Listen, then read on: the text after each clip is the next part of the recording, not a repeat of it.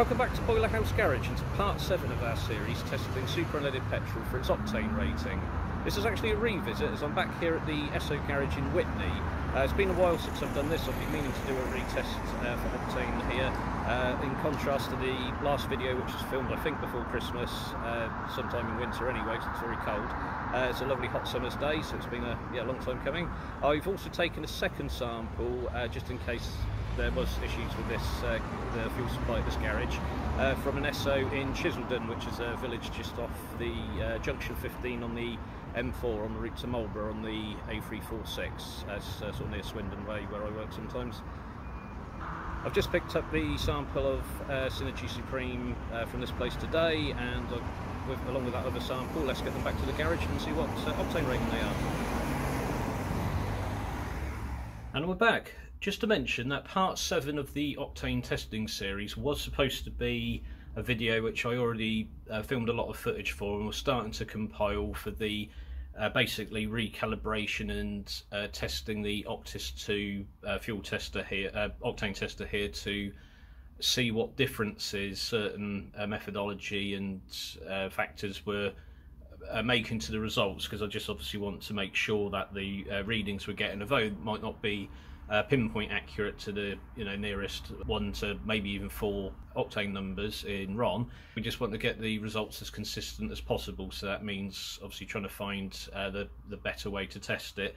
I did make slight mention of this in the previous octane test video for the Sainsbury's fuel, whereby I'm going to be using this jar that you see in the middle here, because it better represents what the standing tests are for this octane tester in the instructions, where I was previously testing fuels in those measuring cylinders that I use sometimes, as well as even directly into these fuel cans.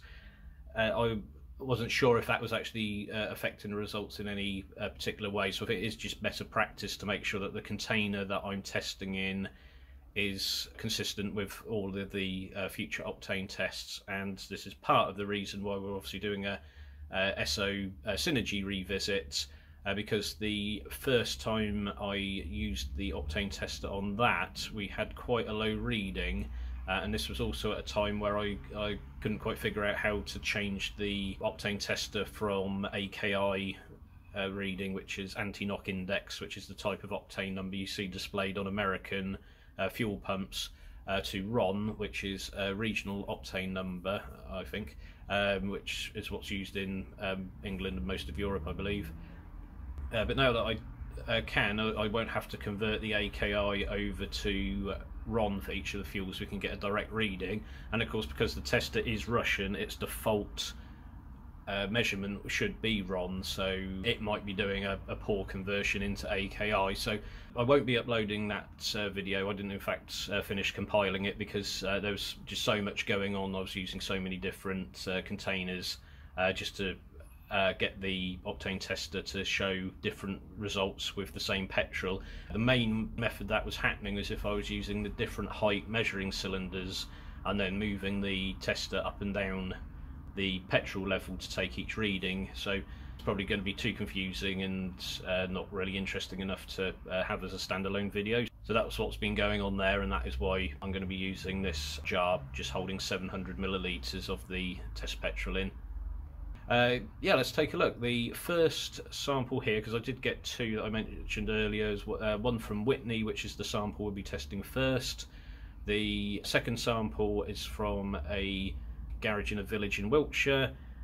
We've also got the fuel sample that I took last year for Esso Synergy, so we can make sure that the octane tester is still reading the right level there.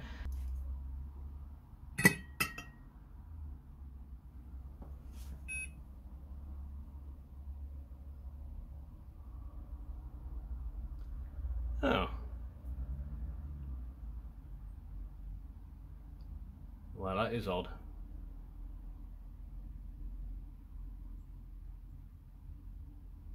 So this is actually in RON currently, and it is reading 93 RON, which is even lower than the results we were getting last year.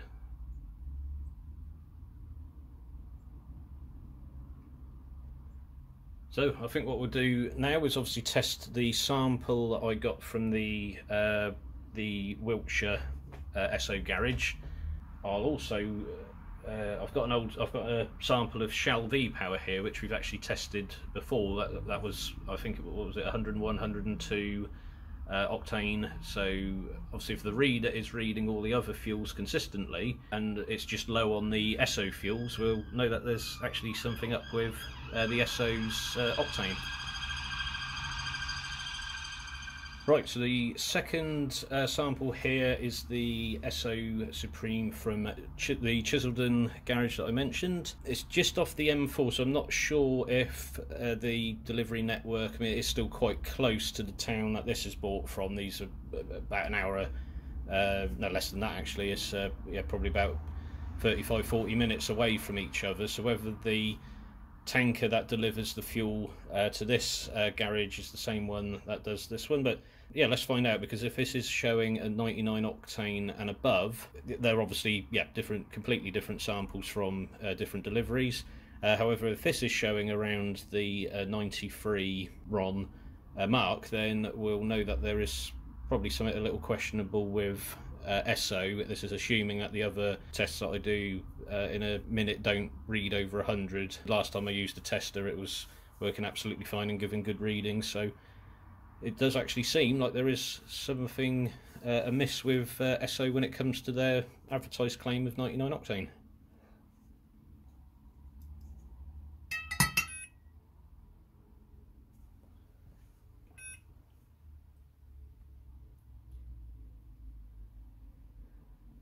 Yeah, we got 93.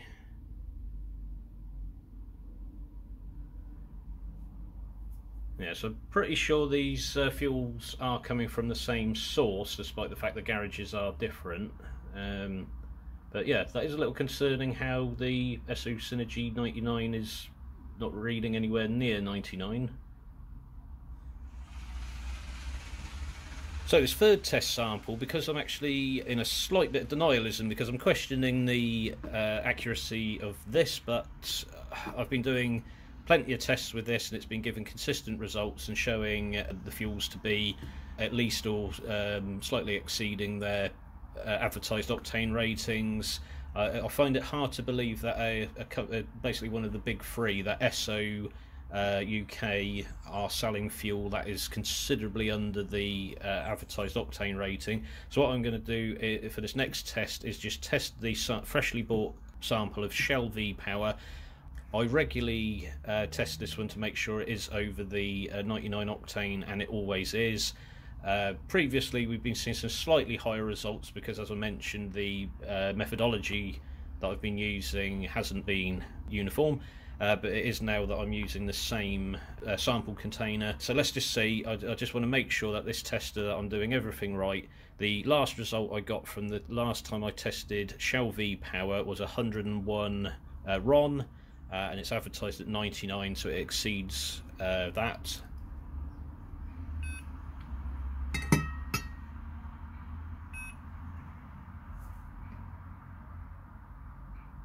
And look at that, spot on. That's what, yeah, this is a new sample and it's been showing 101 consistently.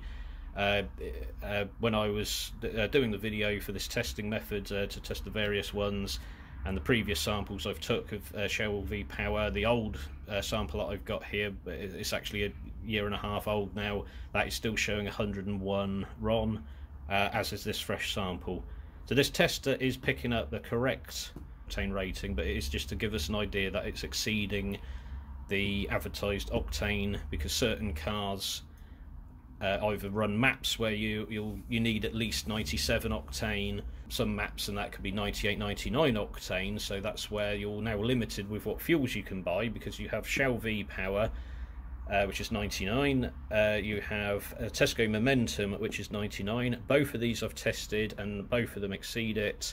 And then of course Esso Synergy Supreme 99 is reading, the first time we tested it was 97, and these two samples from two different garages at different times, at, I don't know, it's about a week and a half apart, are showing 93 RON, which is yeah, obviously too low. So yeah, let's just take a look at the old sample of the Esso Synergy just to see if there's any changes there, but it does look like there is actually an issue with the Esso Synergy. Where I take that from here, I don't know. Is it worth perhaps contacting them? Or what I might do first is just go further afield. I might try and find an Esso garage that's a lot further from the counties I sort of live and work in, and just to see if perhaps it's something more to do with the delivery network. But it doesn't make sense that it doesn't have ethanol in, because when they start using the same container to deliver a variety of petrols, then you'd expect obviously there to be some amount of ethanol even in the Super Unleadeds. But we've just tested these fuels to be, because all of the fuel samples here are ethanol free. This tester can only test pure petrol if it's got ethanol in it, which is actually a blended petrol. It's ethanol doesn't really, it isn't actually part of petrol, it's added to it. It even used to be called gasohol in America years ago, because it is actually a different product. This tester won't read it if there's ethanol in there, because it will just show an inaccurate high reading, even though ethanol itself does actually have, it is high octane, because a lot of people run E85 on cars that are running a lot of boost, because it keeps the octane ratings high, so you don't get any pre-detonation. You can have your timing as you can have high compression, advanced timing, and the ethanol actually acts as a coolant for the cylinders, so you can even run where you'd be overheating and that using normal fuel. So it does have its uses, but this reader itself isn't designed to read the octane of ethanol. So basically, yeah, they all have to be ethanol free for this to give an accurate reading. Right, for the last test, we'll be going back to this, if you just see it in shot here. This is a very old sample of Esso Synergy Supreme. It is the one that I did the first octane test on, and it showed a lower than expected amount. I basically rounded it up to 97 RON, because the reader was only in AKI at the time, because I just got it and hadn't quite figured out how it worked. So this would actually be a good test for the tester, as it were, because if this shows sort of 96 to 97 RON, then it converts basically the AKI to RON, but certainly better than the inaccuracy of Esso's fuel, it appears. So let's give it a shot. Oops. Getting excited.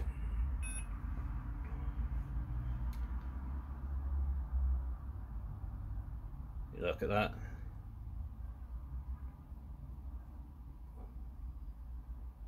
So it turns out there was nothing wrong with the tests I was doing, or the methods I was using, or the tester itself. There does seem to be something wrong with Esso Synergy fuel. So yeah, basically if anybody's running a car that's mapped, or if it's a classic, you've got the timing set for something that requires a 98, 99 octane fuel, like 4 and 5 star leaded fuel used to be. If you're having any running issues, yet you run Esso Synergy, or perhaps you've gone to a rolling road and had a car with you had a result on the rolling road of a much lower horsepower than you were expecting, because you're running Esso Synergy Supreme, let me know, and perhaps maybe even consider going back there and getting the car re-dynoed and that on a better quality fuel, such as the Shell V-Power or Tesco Momentum, that does actually meet the advertised octane.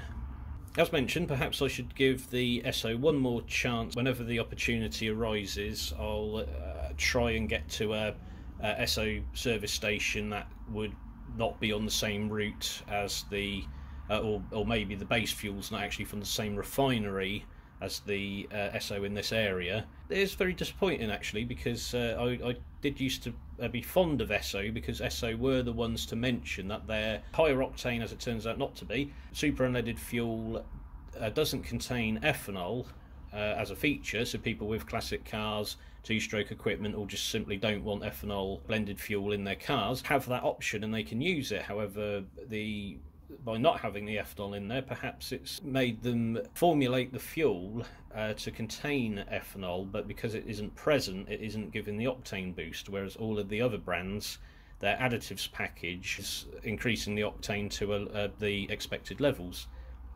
I suppose in a way I shouldn't be disappointed, because this is the whole reason I'm doing these tests. It's to actually find out if there are any issues, and there does appear to be an issue with my local Esso brand. So yeah, thanks so much for watching. Please subscribe if you haven't already, and yeah, keep an eye out for more of these tests in the future.